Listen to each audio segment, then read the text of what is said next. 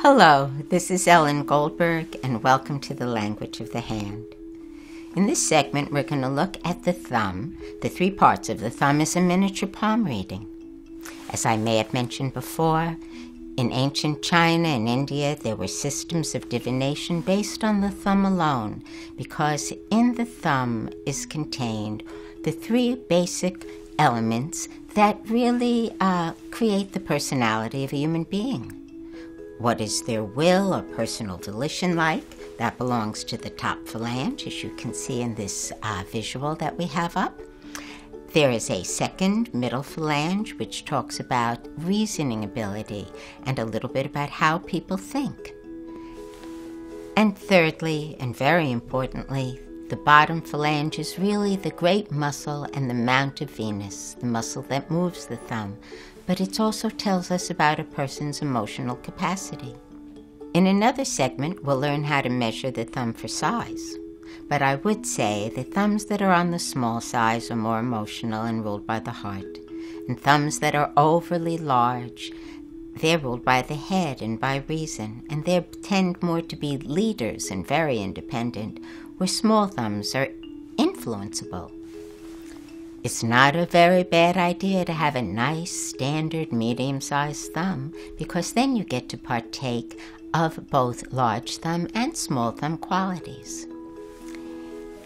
When the top phalange is conical, if the tip of it is nice and round, the person's going to have an artistic, creative, emotional approach to life.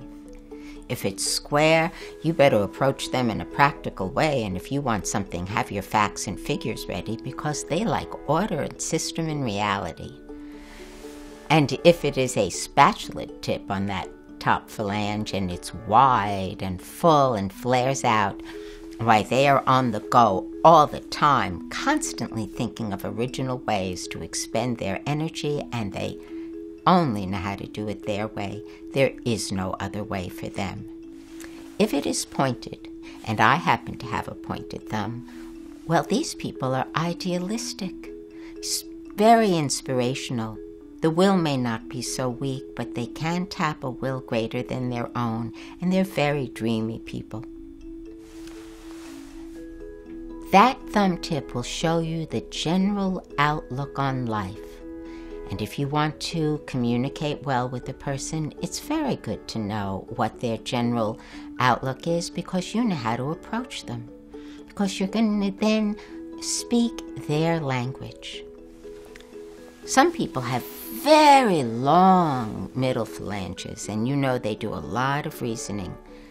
Sometimes, and we want it to be a bit longer than will, but sometimes it's so much longer than will that all they do is think and not act.